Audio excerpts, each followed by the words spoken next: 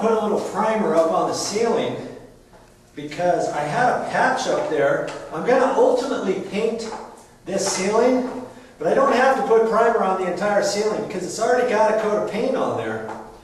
Okay, but where this patch is, it's just got sheetrock mud. So once I load up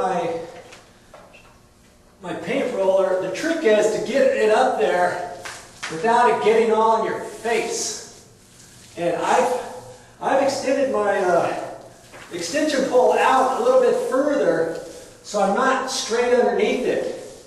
Now if you had a smaller extension pole, you're going to have to be right up underneath it. You're going to need to use some safety goggles or something.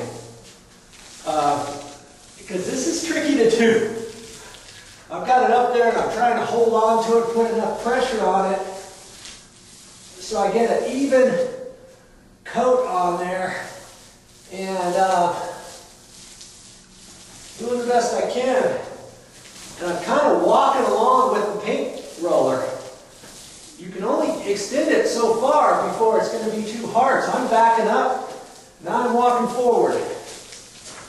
Now I'm backing up. Oh. I'm trying to keep constant pressure on there. I've got constant pressure on there, and I know I've got the right amount of paint on there. Whew. So try that, and just be careful when you're painting up above your head.